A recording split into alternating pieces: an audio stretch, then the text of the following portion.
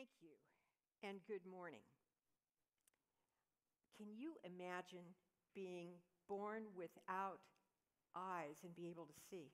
Being born without ears and being able to hear? Being born without a tongue and being able to talk? Well, I'm going to tell you the story as soon as they give me the clicker of Kelly Rogers. Kelly Rogers is my research assistant. She's my co-author. And by the way, she's my hero. The story starts in 1986. I was working at Western Medical Center, and I received a phone call from her mother. And her mother wanted to know if I would do an assessment of her daughter for a mandibular advancement, a jaw advancement.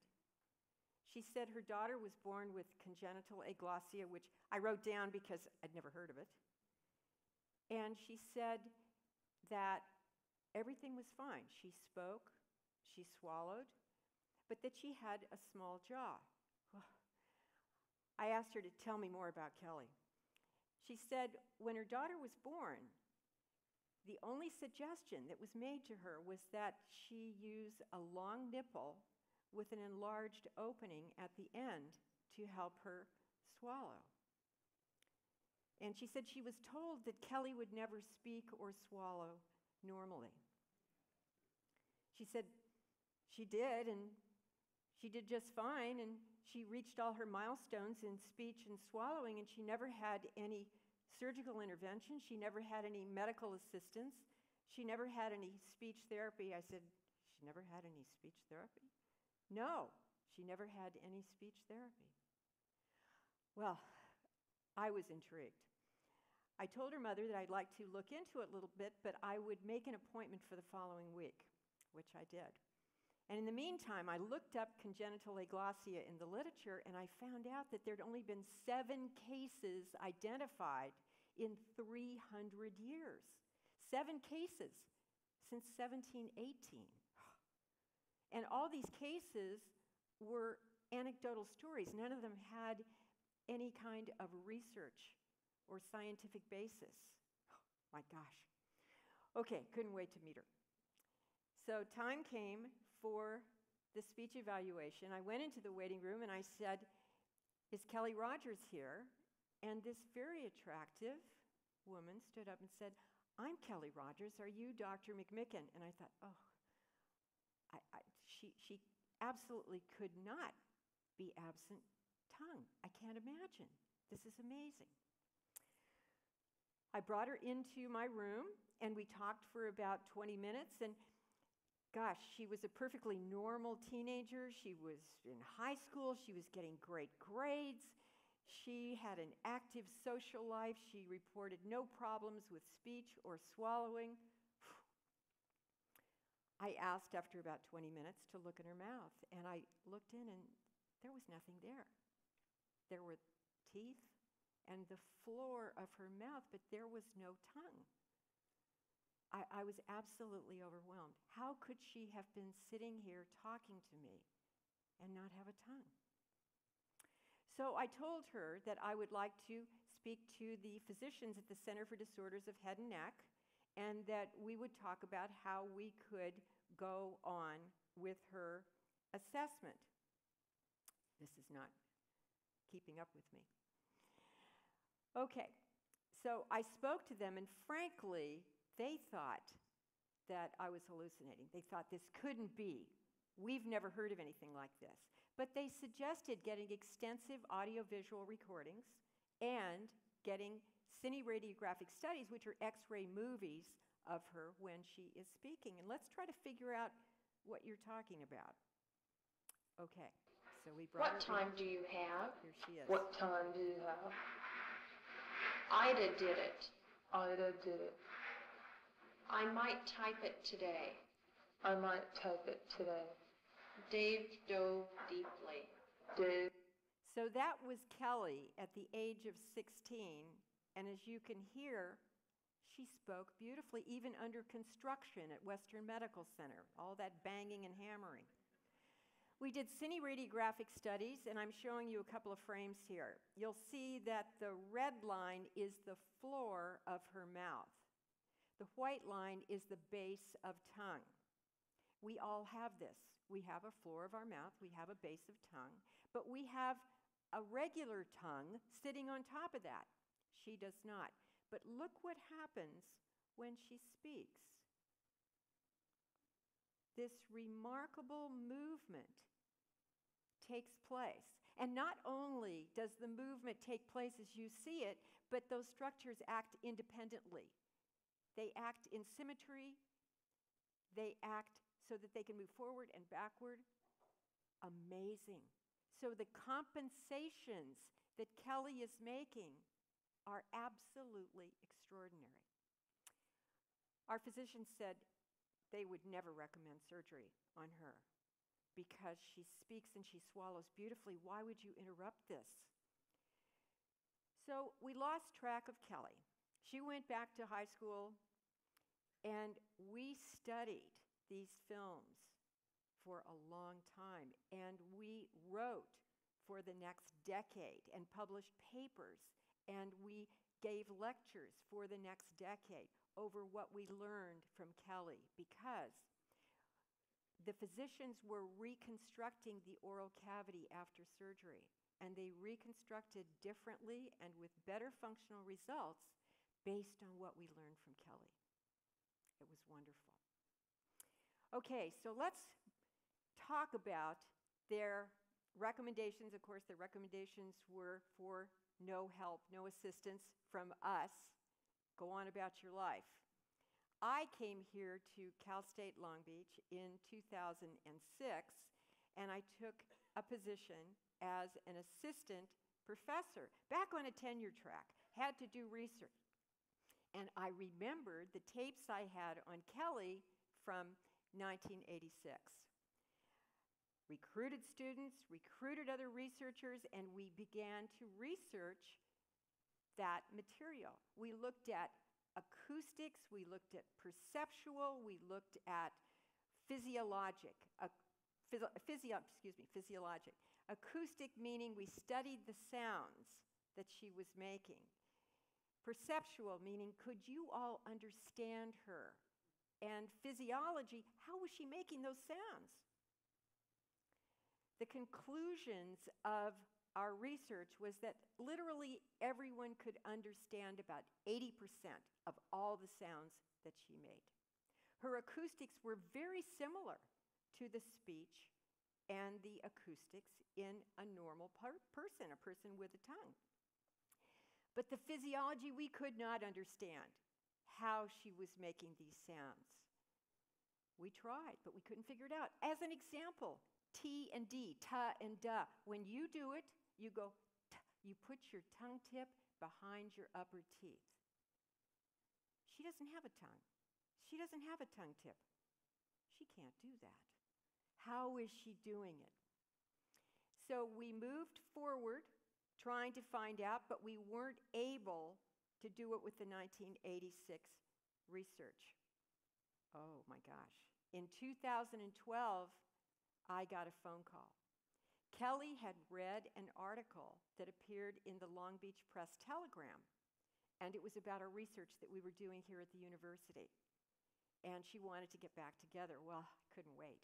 So she came to the university. We spent an entire day together, and by the end of the day, I had hired her as my assistant, my co-researcher, and my co-author.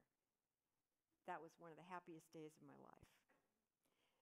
When Kelly came back in my life, I contacted a researcher in Brazil and one in Germany, because there had been 2 additional studies in the research.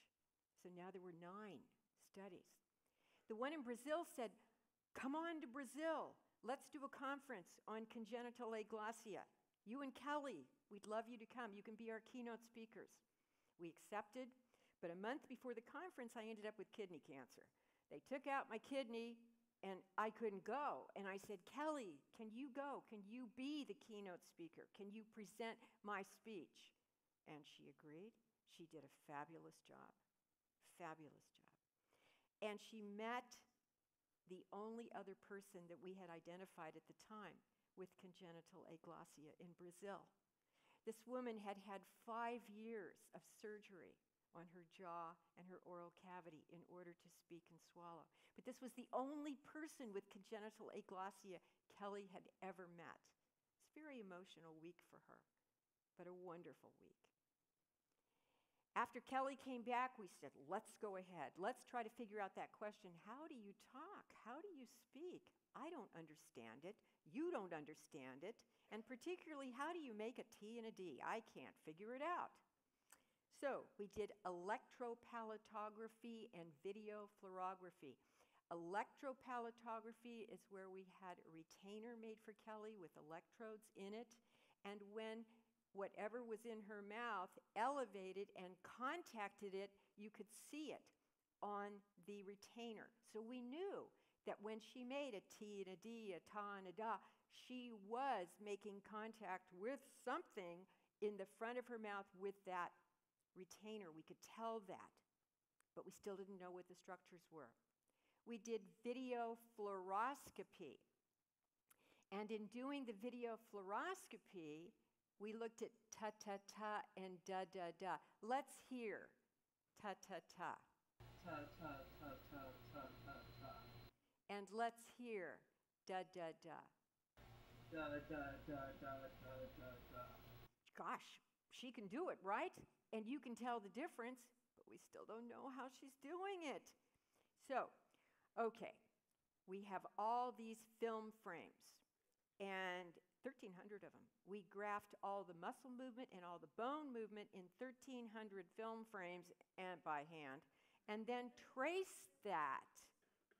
And we were able to come up with these wonderful graphs. Now, if you look at that red circle, you will see that when she says da da da da da, the lower lip is making the most movement of any of the other muscles and bones in her mouth. But the other ones are moving. So we know who's moving the most, but we're not sure yet exactly how she's doing it. Well, in the summer of 2015, I got a phone call, one of those phone calls you never forget, from 2 researchers at USC in the linguistics department, and they had all this money, and they were doing MRIs on people with normal speech and people that had had some kind of difference in their oral cavity. They said, would you like to come on board and have an MRI done? Well, we jumped all over that. And here you see an MRI of Kelly on your left and someone with a tongue on the right. Let's play the one on the right. You wish to know all left. about my grandfather. Isn't it? Well, he is nearly 93 years old, yet he still That's thinks Kelly. as swiftly as ever. Okay, so you can see in Kelly's mouth the mylohyoid, which is the floor of the mouth. That's a big muscle that she has really worked on, and you can see the base of tongue behind it. Those are the 2 structures she's moving the most. Now let's see the other one. You wish to know all about my grandfather. Well, he is nearly 93 years old, yet he still thinks as swiftly as ever. That's what you and I do. That's a piece of cake, right? What she does is tough, is hard. Okay, so we know what contextual speech looks like. Let's take a look at her oral cavity now that the USC folks with these incredible algorithms have outlined it, and they can actually make it move. So would you play that, please? Ata. That's the person with a tongue. And the other? Ata. That's Kelly. Watch it again. Ata. Did you see it? Let's play this one. There's no sound. And the other. Oh my gosh.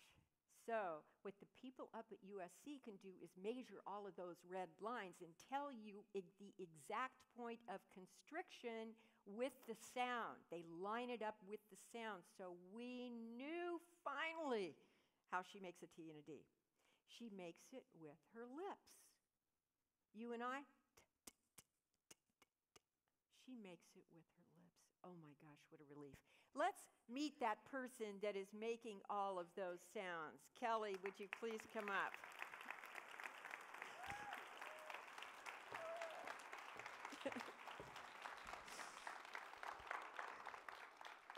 Have you always been this tall? I think you've just been short. I think I'm getting shorter. Maybe. Boy. Okay, this is Kelly Rogers. This is the amazing Kelly Rogers. But, you know, I've asked her to do an awful lot of things for the last many years. Has that been hard for you? It was an adjustment. I was always reluctant to talk about having congenital aglossia, so I had to learn to embrace it and be open about it. But it's been a positive experience. Certainly been a positive experience for me. So we have a wonderful continued partnership that's going to be going on and figuring out every single sound she makes and how she makes them. Then we're going to take that information and we're going to help other people that have surgery of the oral cavity, that have differences in their oral cavity. And we can take the information that we're learning from Kelly and we can use it to get speech, clear speech, in those that have this kind of an issue. I'm so excited about the future. Wonderful to have you. Thank you. Thank you. Thank you.